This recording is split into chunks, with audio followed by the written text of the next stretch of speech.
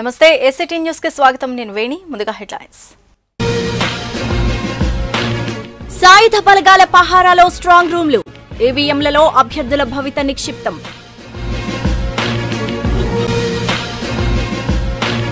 6 నెలల్లో జీవీఎంసీ ఎన్నికల్లో హైకోర్టు ఆదేశాలతో కదిలిన యంత్రాంగం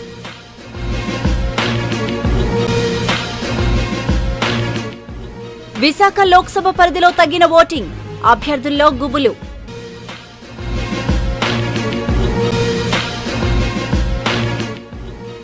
పోలింగ్ నిర్వహణపై అనుమానాలు సర్వత్రా చర్చ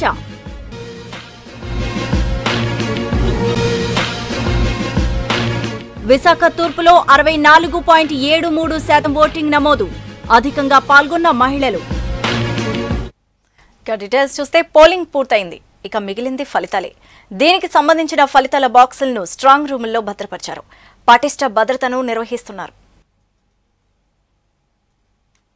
ఈవీఎంలను ఎన్నికల అధికారులు విశాఖ నగరంలోని ఆంధ్ర యూనివర్సిటీ ఇంజనీరింగ్ కళాశాలకు చేర్చారు ఇక్కడ ఏర్పాటు చేసిన స్ట్రాంగ్ రూమ్లలో ఎలక్ట్రానిక్ ఓటింగ్ మిషన్లను భద్రపరిచారు వీటి వద్ద సాయుధ బలగాలను మోహరించారు 3 అంచెల భద్రతా వ్యవస్థలో భాగంగా తొలి అంచెలో సీఆర్పీఎఫ్ బలగాలు రెండవ అంచెలో రాష్ట్ర పోలీసులు మూడవ అంచెలో స్థానిక పోలీసులు ఈ స్ట్రాంగ్ రూమ్ల వద్ద పటిష్ట భద్రతను నిర్వహిస్తున్నారు అదేవిధంగా ఎప్పటికప్పుడు జిల్లా ఉన్నతాధికారులు పరిస్థితిని పర్యవేక్షిస్తారు 7 సంవత్సరాలుగా గ్రేటర్ విశాఖ మున్సిపల్ కార్పొరేషన్ కు ఎన్నికలు లేవు ప్రత్యేక అధికారి పాలనలో నడుస్తున్న జీవీఎంసీ కేంద్ర ప్రభుత్వ నిధులను కోల్పోతోంది ఈ నేపథ్యంలో జీవీఎంసీ ఎన్నికల నిర్వహణ ప్రక్రియ 6 నెలల్లో పూర్తి చేయాలని హైకోర్టు ఆదేశాలతో జిల్లా యంత్రాంగంలో కదలిక వస్తోంది పోలింగ్ ముగియడంతో మహావిశాఖ నగరపాలక సంస్థ ఎన్నికలు నిర్వహించడానికి అధికార యంత్రాంగం సిద్ధపడుతోంది జీవీఎంసీ ఎన్నికల నిర్వహణకు సన్నద్దం కావాలని వార్డుల విభజన ప్రక్రియ 6 నెలల్లో పూర్తి చేయాలని హైకోర్టు ఆదేశాలు జారీ చేయడంతో అధికార యంత్రాంగంలో కదలిక వచ్చింది 2012 ఫిబ్రవరి నుంచి నేటి వరకు ప్రజలచే ఎన్నికైన ప్రతినిధులు లేకుండా ప్రత్యేకాధికారి పాలనలో ఉండటంతో జీవీఎంసీ 200 కోట్ల వరకు కేంద్ర ప్రభుత్వ నిధులను కోల్పోయింది మరికొన్ని పథకాలకు సంబంధించిన నిధులు కూడా నిలిచిపోయే అవకాశాలున్నాయి ఈ నేపథ్యంలో జీవీఎంసీకి ఎన్నికలు నిర్వహించడానికే కొత్తగా రాష్ట్రంలో ఏర్పాటయ్యే ప్రభుత్వం నిర్ణయం తీసుకునే అవకాశాలున్నాయి జీవీఎంసీ హోదా దక్కించుకున్న వీఎంసీకి ఒక్కసారి మాత్రమే ఎన్నికలయ్యాయి 2005లో గాజువాక 32 పంచాయతీలను విలీనం చేసి మహా హోదా కల్పించారు అనంతరం జరిగిన ఎన్నికల్లో కాంగ్రెస్ అధికారం చేజిక్కించుకుంది తదనంతరం రాష్ట్ర విభజన గొడవలు తెదేపా ప్రభుత్వం ఏర్పాటు కొత్త రాష్ట్రం కావడంతో మున్సిపల్ ఎన్నికలను ప్రభుత్వం నిర్వహించలేదు కాంగ్రెస్ ప్రభుత్వ హయాంలో 2013 జూలై 30న భీమునిపట్నం అనకాపల్లి మున్సిపాలిటీలు కాపులుప్పాడ చేపలుప్పాడ నిడిగట్టు జేవీ అగ్రహారం కె నగరపాలెం తాడి సలపువానిపాలెం రాజుపాలెం వల్లూరు కొప్పాక 10 పంచాయతీలను జీవీఎంసీలో విలీనం చేస్తూ ఉత్తర్వులు వెలువడ్డాయి 2013 ఆగస్టు 16న 2011 జనాభా లెక్కల ప్రకారం మొత్తం జనాభా 18,81,685 కాగా 81 వార్డులుగా విభజించాలని ఉత్తర్వులు వెలువడ్డాయి అయితే భీమునిపట్నం చారిత్రక మున్సిపాలిటీ కావడంతో దానిని జీవీఎంసీలో విలీనం చేయవద్దని భీమిలికి పరిసరాల్లోని 5 పంచాయతీల ప్రజల అభిప్రాయం తీసుకోకుండా విలీనానికి ప్రతిపాదించారని హైకోర్టులో కేసులు వేశారు అనంతరం కోర్టు తీర్పు మేరకు 5 పంచాయతీలకు ఎన్నికలు కూడా నిర్వహించగా ఇటీవలే ఆయా పంచాయతీల పదవీకాలం కూడా పూర్తయింది భీమునిపట్నం మున్సిపాలిటీపై ఇంకా కేసు నడుస్తోంది తాజాగా హైకోర్టు ఉత్తర్వులతో మళ్లీ భీమునిపట్నం మున్సిపాలిటీపై కోర్టులో కేసు వేస్తారా అన్న అనుమానాలున్నాయి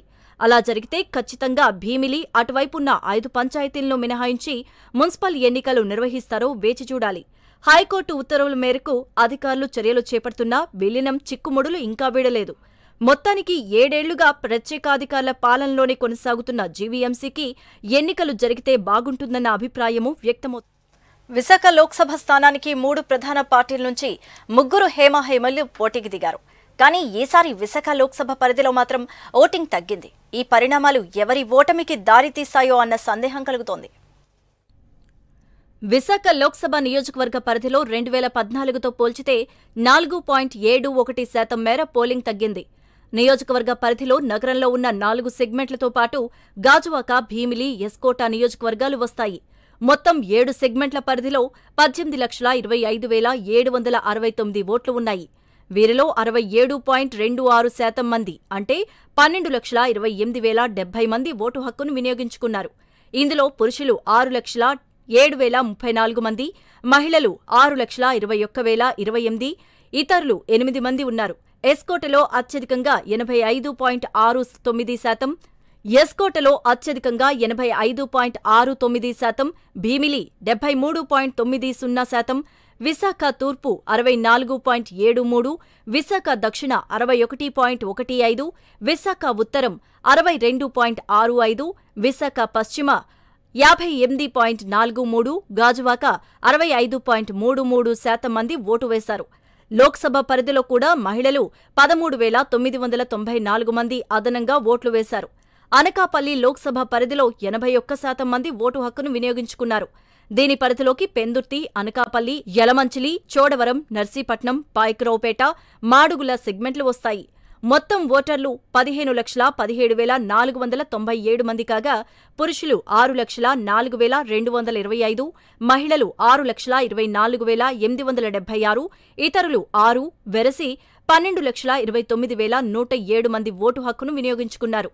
ఇక్కడ సైతం 20,651 మంది మహిళా ఓటర్లే అధికంగా ఓటు వేశారు. అరకు లోక్సభ పరిధిలోకి వచ్చే పాడేరు, అరకుల్లో 66.07% మంది తమ ఓటు హక్కును వినియోగించుకున్నారు. 4,47,815 మంది ఓటర్లు ఉంటే వీరిలో పురుషులు 1,48,515, మహిళలు 1,47,336, ఇతరులు 2, వెరసి 2,95,853 మంది ఓటు హక్కును వినియోగించుకున్నారు. విశాఖలో గురువారం జరిగిన ఎన్నికల పోలింగ్ నిర్వహణపై సర్వత్రా చర్చ జరుగుతోంది. ఈవీఎంలు పనిచేయకపోవడం సాధారణమే అయినప్పటికీ గంటల కొద్దీ పలు బూతుల్లో పోలింగ్ నిలిపివేయడంపై అనేక అనుమానాలు వ్యక్తమవుతున్నాయి. విశాఖ నగరంలో అర్ధరాత్రి వరకు, గ్రామీణంలో తెల్లవారుజాము వరకు ఓటింగ్ జరగడం ఎప్పుడైనా జరిగిందా అంటూ ఆశ్చర్యాన్ని వ్యక్తం చేస్తున్నారు. ఎన్నికల నిర్వహణలో ఏం మాయ జరిగిందన్న విషయం విశాఖ నగర వ్యాప్తంగా చర్చనీయాంశంగా మారింది. గతంలో ఎన్నడూ లేని విధంగా అర్ధరాత్రి, తెల్లవారుజాము వరకు పోలింగ్ జరిగిన దాఖలాలు లేవని పలువురు అభిప్రాయపడుతున్నారు. ఏమైనా జరిగినా 1-2, మహా అయితే 5-6 పోలింగ్ కేంద్రాల్లోనే ఒకంత ఆలస్యం జరుగుతూ ఉండేదని, గురువారం నాటి పోలింగ్లో మాత్రం చాలా చోట్ల ఈవీఎంలు మొరాయించడం, గంటల పాటు ఓటర్లను నిరీక్షించేలా చేయడం జరగలేదని పలువురు అభిప్రాయాన్ని వ్యక్తం చేస్తున్నారు. ఎక్కువసేపు నిరీక్షించలేక చాలా మంది ఓటర్లు వెనుదిరిగిపోయారు. 6 గంటలలోపు క్యూలైన్లో ఉన్నవారికి మాత్రమే ఓటు వేసే అవకాశం కల్పించాలన్న నిబంధన ఉన్నప్పటికీ దాన్ని ఉల్లంఘించి గంట ఆలస్యంగా వచ్చిన కొందరు ఓటేశారన్న ఫిర్యాదులు వెల్లువెత్తుతున్నాయి. ఓటు హక్కు లేని వాళ్లు, ఓటు వేసిన వాళ్లు కూడా నగరంలోని కొన్ని కేంద్రాల్లో అనధికారికంగా తచ్చాడినా వారిని బయటకు పంపడానికి ఎవరూ ప్రయత్నించలేదన్న ఆరోపణలు వినవస్తున్నాయి. సాధారణ ఎన్నికల్లో విశాఖ తూర్పు నియోజకవర్గంలో 64.73% ఓటింగ్ నమోదైంది. ఈ ఎన్నికల్లో పురుషుల కంటే అత్యధికంగా మహిళలే ఓటింగ్లో పాల్గొన్నారు. గత ఎన్నికలతో పోలిస్తే ఓటింగ్ శాతంలో పెద్దగా మార్పు లేకపోయినా ఎన్నడూ లేనట్లుగా రాత్రి 9 గంటల వరకు పోలింగ్ జరిగింది. 2009 ఎన్నికల్లో విశాఖ తూర్పు నియోజకవర్గంలో 67.69% ఓటింగ్ నమోదు కాగా 2014 ఎన్నికల్లో 64.40% మేర ఓట్లు పోలయ్యాయి. ఈసారి ఎన్నికల్లో ఓటింగ్ శాతం పెరుగుతుందని అంతా భావించారు. ప్రస్తుత ఎన్నికల్లో తూర్పు నియోజకవర్గంలో 2,72,215 మంది ఓటర్లు ఉండగా వారిలో 1,34,664 మంది పురుషులు, 1,37,529 మంది మహిళా ఓటర్లు, 22 మంది ఇతరులు ఉన్నారు. 2014 ఎన్నికలతో పోలిస్తే సుమారు 15,439 మంది ఓటర్లు పెరిగారు. గురువారం జరిగిన ఎన్నికల్లో ఉదయం 7 గంటల నుంచి రాత్రి 7:30 వరకు సుమారు 13 గంటల మేర జరిగిన ఎన్నికల్లో నియోజకవర్గంలో 1,76,210 మంది ఓటర్లు తమ ఓటు హక్కును వినియోగించుకున్నారు. అంటే నియోజకవర్గం పరిధిలోని 272 పోలింగ్ కేంద్రాల్లో మొత్తం 64.73% మేర ఓట్లు పోలయ్యాయి. గత ఎన్నికలతో పోలిస్తే కేవలం 0.33% మేర మాత్రమే ఓటింగ్ పెరిగింది. వీరిలో పురుషులు 86,319 మంది, మహిళలు 89,889 మంది చొప్పున ఓటింగ్లో పాల్గొన్నారు. పురుషులతో పోలిస్తే మహిళలు 1.27 మేర ఎక్కువగా ఓటింగ్లో పాల్గొన్నారు. రాష్ట్ర వ్యాప్తంగా భారీ స్థాయిలో పోలింగ్ జరగ్గా విశాఖ తూర్పులో మాత్రం ఓ మోస్తరుగా ఓటింగ్ జరిగింది. నియోజకవర్గంలో అత్యధికంగా ఓట్లు గల్లంతు కావడంతో ఎక్కువ మంది ఓటింగ్లో పాల్గొనే అవకాశం రాలేదు. అలానే ఉదయం సుమారు 2 గంటల సేపు ఈవీఎంలు పనిచేయకపోవడంతో చాలా మంది ఓటర్లు వెనుదిరిగి వెళ్లిపోయారు. విశాఖ జిల్లా మన్యంలో గిరిజనులపై ఎలుగుబంటి దాడి చేసింది. ఈ సంఘటనలో 2 గిరిజనులు తీవ్రంగా గాయపడ్డారు. ప్రాణాపాయ స్థితిలో ఆసుపత్రిలో వైద్యాన్ని పొందుతున్నారు. విశాఖ మన్యంలో ఎలుగుబంటి దాడి కలకలం రేపింది. అరకులోయ ప్రాంతం హుకుంపేట మండలంలో ఈ సంఘటన చోటు చేసుకుంది. మండలంలోని చిక్కట్పూట్ గ్రామానికి చెందిన ప్రసాద్, కరకవలస గ్రామానికి చెందిన కొర్ర ప్రసాద్ పశువులను కాస్తూ ఉండగా ఈ సంఘటన జరిగింది. పశువులను కాస్తూ ఉండగా ఆదమర్చి ఉన్న ఈ ఇద్దరి గిరిజనులపై ఒక్కసారిగా ఎలుగుబంటి దాడి చేయడంతో ఇద్దరు గిరిజనులు తీవ్ర గాయాల పాలయ్యారు. ప్రాణాపాయ స్థితిలో ఉన్న వీరిని మెరుగైన వైద్యం కోసం స్థానికులు సమీపంలోని అరకులోయ కమ్యూనిటీ ఆసుపత్రికి తరలించి చికిత్స చేయిస్తున్నారు. ముఖ్యమంత్రి చంద్రబాబు నాయుడు తన పదవిని కాపాడుకోవడం కోసం అన్ని ప్రయత్నాలు చేసి విఫలమయ్యారని వైసీపీ నేత దాడి వీరభద్రరావు ఆరోపించారు. అంతేకాకుండా చంద్రబాబు చేసిన అరాచకాలు జగన్మోహన్ రెడ్డిపై నెట్టేసే ప్రయత్నాన్ని చేస్తున్నారని అన్నారు. కనురెప్ప వేస్తే పదవి పోతుందేమో అన్నంత పదవి వ్యామోహం ముఖ్యమంత్రి చంద్రబాబు నాయుడులో ఉందని వైసీపీ రాష్ట్ర అధికార ప్రతినిధి దాడి వీరభద్రరావు అన్నారు. విశాఖలోని వైకాపా పార్టీ కార్యాలయంలో మీడియా సమావేశం ఏర్పాటు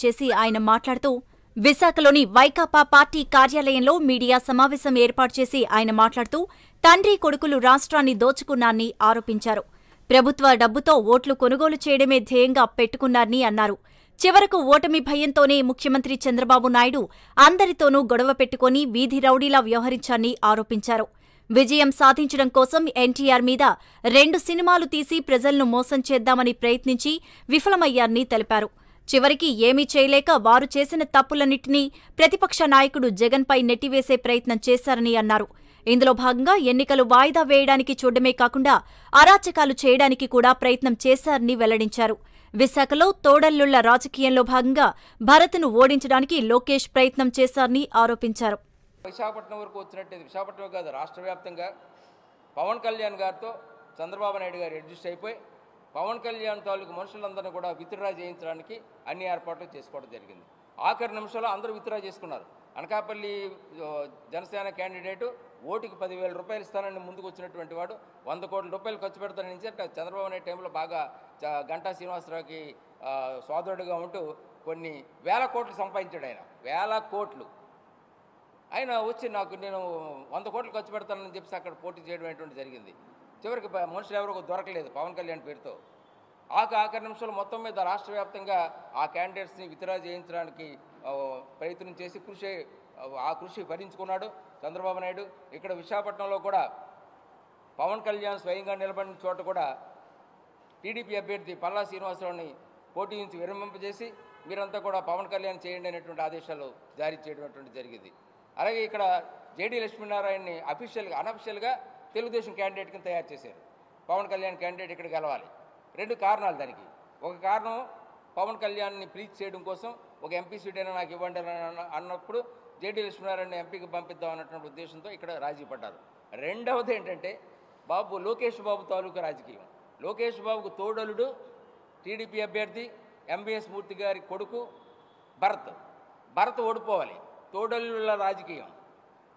ఎందుకంటే అక్కడ చంద్రబాబు నాయుడు డాక్టర్ వెంకటేశ్వర్లు ఎలాగైతే రాజకీయం చేసి విభేదాలు పొందారో అలాంటి విభేదాలు పార్టీలో రాకూడదు, ఒక ప్యారలల్ ఆర్గనైజేషన్ నాకు ఉండకూడదు అన్నటువంటి ఉద్దేశంతో లోకేష్ ఇక్కడ అభ్యర్థులందరికీ ఆయన ఫోన్ చేసి చెప్పి భరత్ ఓడిపోవాలి, నా తోడలుడు ఓడిపోవాలి, పవన్ క్యాండిడేట్ జేడీ లక్ష్మీనారాయణ ఉన్నాడు, అతనికి ఓట్లు వేయించండి, అతను గెలిచినా పర్వాలేదు అన్నటువంటి రాజకీయం అక్కడ చేయడం జరిగింది. ఈ విధంగా ఎక్కడా కూడా ఎథిక్స్ లేవు, పార్టీ విధానాలు లేవు, పార్టీ తాలూకు డిసిప్లిన్ క్రమశిక్షణ అనేటువంటిది లేదు. ప్రజల్ని ఆటలాడుకున్నారు, ఫుట్బాల్లో ఆడుకున్నారన్నమాట ప్రజల్ని. నెత్తుడి చరితకు 100 ఏళ్లు పూర్తయింది. జలియన్ వాలాబాగ్ మారణకాండకు 100 ఏళ్లు నిండిన సందర్భంగా వామపక్షాలు నాటి దుర్దినాన్ని గుర్తు చేసుకుంటూ అమరులకు జోహార్లు అర్పించారు. సరిగ్గా 100 ఏళ్ల కిందట అమృత్సర్లోని జలియన్వాలాబాగ్ వద్ద నాటి బ్రిటిష్ సర్కార్ నిస్సహాయులపై తూటాల వర్షం కురిపించింది. భారతీయులకు నష్టాన్ని కలిగించే రౌలత్ చట్టాన్ని అమల్లోకి తీసుకురావడాన్ని ప్రతిఘటిస్తూ పంజాబ్ ఉత్సవమైన వైశాఖి సందర్భంగా వేలాది మంది భారతీయులు ఒకే చోట గుమిగూడారు. అప్పటి జనరల్ డయ్యర్ అమానుషంగా వీరిపై తూటాల వర్షం కురిపించారు. ఈ నరమేధంలో దాదాపు 1000 మందికి పైగానే బలైపోయారు. అయినా బ్రిటిష్ సర్కార్ ఇప్పటికీ క్షమాపణ చెప్పకపోవడం శోచనీయం.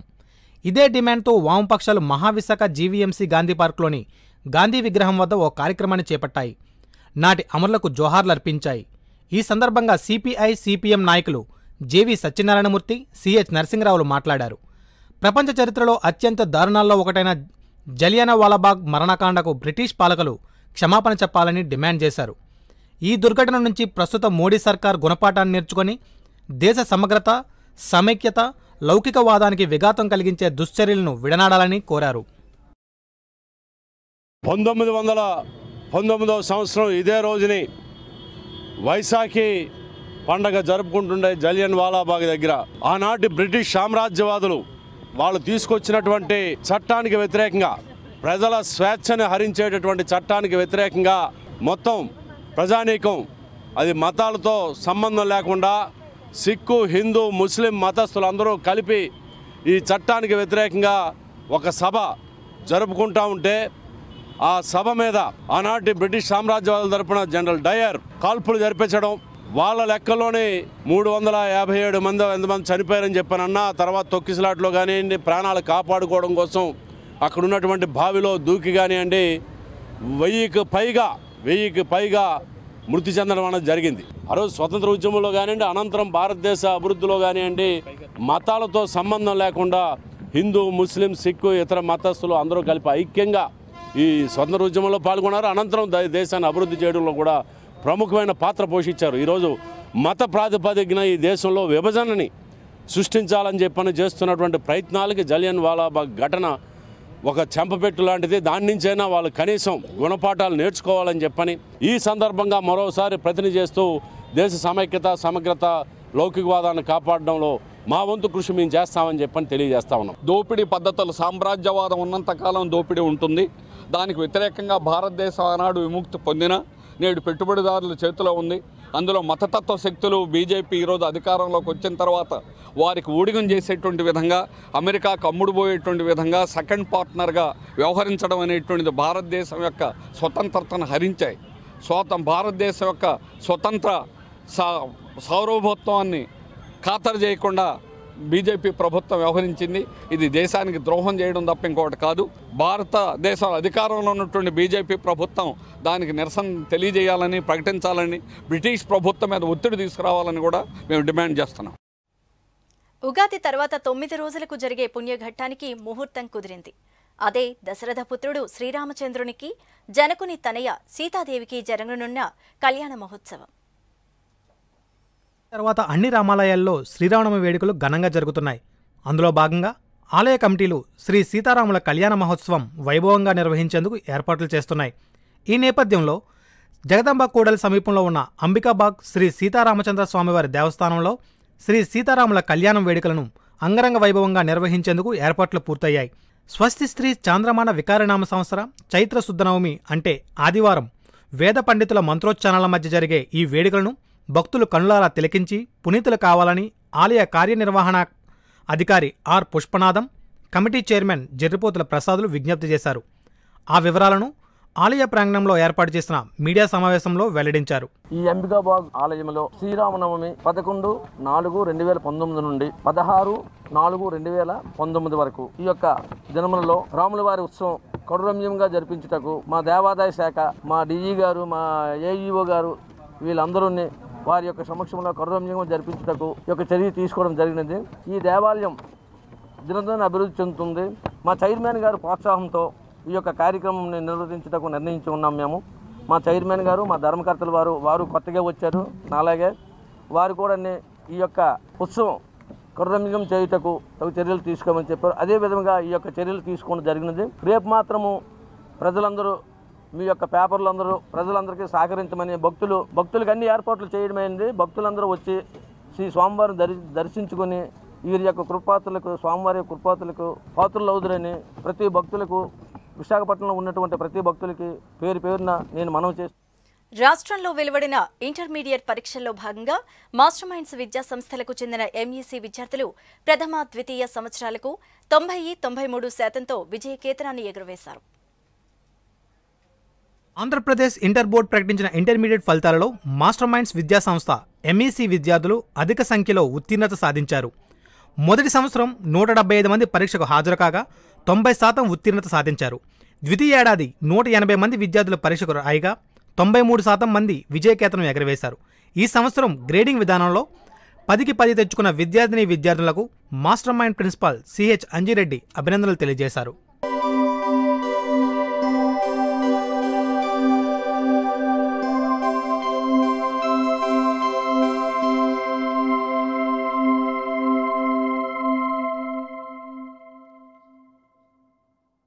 ఏపీ ఇంటర్మీడియట్ బోర్డు ప్రకటించిన పరీక్షా ఫలితాలలో మాస్టర్ మైండ్స్ విద్యార్థులు విజయదుందుబి మోగించారు. జూనియర్ ఇంటర్ విద్యార్థులు 175 మంది రాయగా వాళ్లలో 18 మంది 10 పాయింట్లు సాధించారు. అంతేకాకుండా సీనియర్ ఇంటర్ విద్యార్థులు 180 మంది రాయగా వాళ్లలో 20 మంది విద్యార్థులు 10/10 పాయింట్లు సాధించారు. అంతేకాకుండా జూనియర్ ఇంటర్మీడియట్లో 9.8 13 మంది, 9.7 11 మంది, సో 9 ఆ పైన ఉన్నటువంటి గ్రేడ్ పాయింట్లు వచ్చినటువంటి విద్యార్థులు 61 మంది. సో సీనియర్ ఇంటర్ పరీక్షా ఫలితాల్లోకి వస్తే 10 పాయింట్లకు గాను 9.8 సాధించిన విద్యార్థులు 13 మంది, 9.7 సాధించిన విద్యార్థులు 9 మంది, 9 అంతకంటే ఎక్కువ ఫలితాలు సాధించిన విద్యార్థులు దాదాపుగా 90 మంది ఉన్నారు. సో జూనియర్ ఇంటర్లో పాస్ పర్సంటేజీ 90% కాక సీనియర్ ఇంటర్లో పాస్ పర్సంటేజ్ 91% వచ్చింది. సో గత ఏడాదితో పోల్చుకుంటే మాస్టర్ మైండ్స్ విద్యార్థులు ఈ సంవత్సరము ఇంకా ఎక్కువ మంచి రిజల్ట్స్ని సాధించారు. ఇదే విద్యార్థులు ఇంటర్మీడియట్ ఎంఈసీ ఫలితాలతో పాటు రేపు రాబోయే జూన్లో సిఏ ఎగ్జామినేషన్స్ కూడా అటెంప్ట్ చేయబోతున్నారు. ఆ పరీక్షా ఫలితాలలో కూడా వాళ్ళు ఇదే విధంగా మంచి ర్యాంకులు సాధించాలని మేము మాస్టర్ మైండ్స్ సంస్థల తరఫున కోరుకుంటున్నాము. ఇలాంటి ఒక సక్సెస్కి కారణం ఫస్ట్ పేరెంట్స్, వాళ్ళు లేకపోతే అసలు ఈ సక్సెస్ అనేది ఉండదు. Next master minds college, I thank all the faculty members, principal sir, admin, academic sir అందరికీ, అంటే ఇన్ఛార్జెస్ కూడా. ఇక్కడ చాలా కేర్ ఉంటుంది, అంటే వాట్ ఎవర్ యూ వాంట్ వాళ్ళు మనకి ఇస్తారు. ఇక్కడ ఇన్ఛార్జెస్ కావచ్చు, ఏదైనా డౌట్ ఉంటే మనం ఫ్యాకల్టీకి వెళ్ళడానికి భయం ఉంటే ఇన్ఛార్జ్ సార్ ద్వారా అయినా మనకి ఆ డౌట్స్ క్లారిఫై అవుతాయి. అలాగా కంటిన్యూస్ రివిజన్స్ కావచ్చు, కాలేజ్ అలా రెగ్యులర్గా పెట్టడం, తర్వాత ఎక్స్ట్రా కరిక్యులర్ యాక్టివిటీస్లో కూడా ఇక్కడ కొంచెం హెల్పర్స్, అంటే నాట్ ఓన్లీ స్టడీస్ ఇవి కూడా ఉండాలి మనకి. అంటే అలా చేయడం ద్వారా ఏంటి అంటే every student will have some other external knowledge, not only books. CA లాంటి ఒక బెటర్ కోర్స్ని మన ఇన్స్టిట్యూట్ మాస్టర్ మైండ్స్ స్థాపించడం ద్వారా చాలామంది స్టూడెంట్స్కి బెటర్ లైఫ్ వస్తుంది. నాట్ ఓన్లీ దిస్, ఎవ్రీథింగ్, అంటే ఇక్కడ ఉన్న ప్రతి ఒక్క స్టూడెంట్ వాళ్ళ హార్డ్ వర్క్ ద్వారానే పాస్ అయ్యారు and they gain many more marks and I thank master. Bulletin ముగించే ముందు హెడ్లైన్స్ మరోసారి. సాయుధ బలగాల పహారాలో స్ట్రాంగ్ రూమ్లు, ఈవీఎంలలో అభ్యర్థుల భవిత నిక్షిప్తం.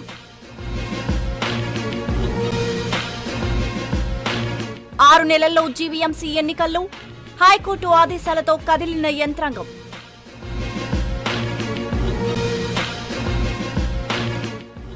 విశాఖ లోక్సభ పరిధిలో తగ్గిన ఓటింగ్, అభ్యర్థుల్లో గుబులు.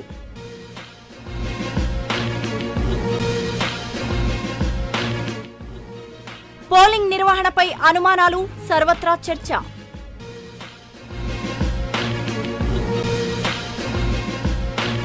విశాఖ తూర్పులో 64.73% ఓటింగ్ నమోదు, అధికంగా పాల్గొన్న మహిళలు.